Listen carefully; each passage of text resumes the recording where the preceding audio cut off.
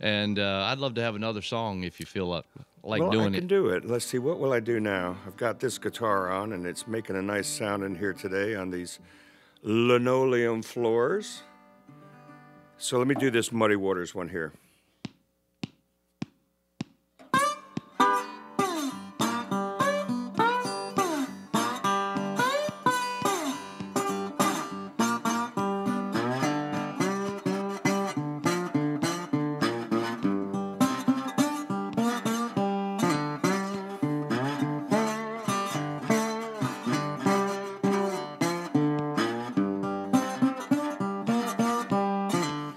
Well, I'm going away to leave.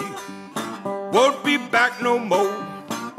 Going down south, child, don't you wanna go? I'll be trouble, be word in mind. No, I just can't be satisfied. Just can't keep from crying. Well, I feel like slapping pistol in your face. Let that graveyard, Lord, be your resting place. I'll be trouble, be word in mind. No, I just can't be satisfied. Just can't keep from crying.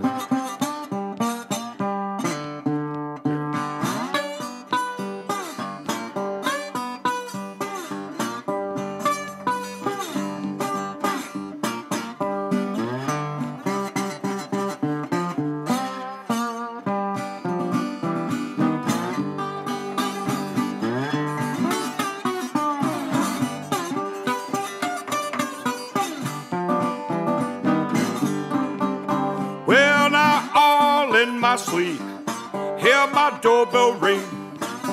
Peek out my window, don't see a doggone thing. I'll be trouble, be word in mind.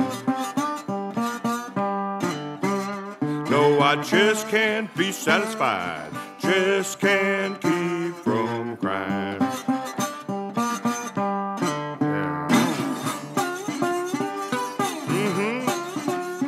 Oh, yeah.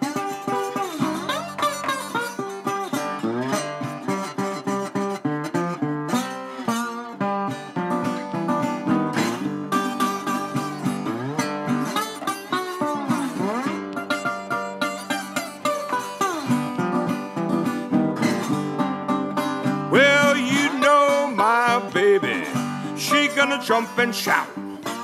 Train be late, Lord, I come strolling out. I'll be trouble, be word in mind. No, I just can't be satisfied. Just can't keep from crying. No, I just can't be satisfied. Just can't keep from crying.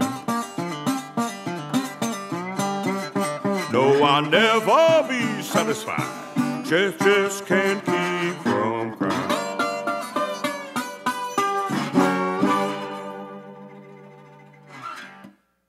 WNCW. Oh, great intimate session here in Studio B today. Just Tinsley Ellis and his vintage National Steel guitar. Kind of a preview of one of those intimate shows tonight at the Gray Eagle. Tonight, you're by yourself there. That's tonight. right. Acoustic songs and stories. A Great. lot of talking, a lot of playing. Well, a fellow that's been playing the blues as long as you have, I'm sure has some really interesting stories to tell. I've got some good stories. Some of them true. And some almost true, maybe. Alternate truth, right? Yeah, there you go. There you go. I was going to talk to you about, we're not, the last album is Devil May Care, which we Yes. love. And Thank you. and maybe you'll do some songs from that, Tonight, definitely. Tonight, definitely. Good. Okay. But the album before that is when things got halted for you. Yes. Ice Cream in Hell? Wasn't Ice that the- Cream in Hell tour. We did 30 of the 60 shows on the tour. We're all the way in Northern California, and my agent, Baron Ruth, called and said, "You've got to come home." And I said, what are you talking about? And the pandemic, it happened so fast. We had to drive, cancel the tour, and then come back to Atlanta, Georgia from Northern California. Not a short drive. No. And we rescheduled that tour 3 different times. And it wasn't until last January, when Devil May Care came out, that I was able to get back on the road and tour without interruption. And in between those 2 dates, you know, had a lot of free time on my hands, so I designated every morning as songwriting time.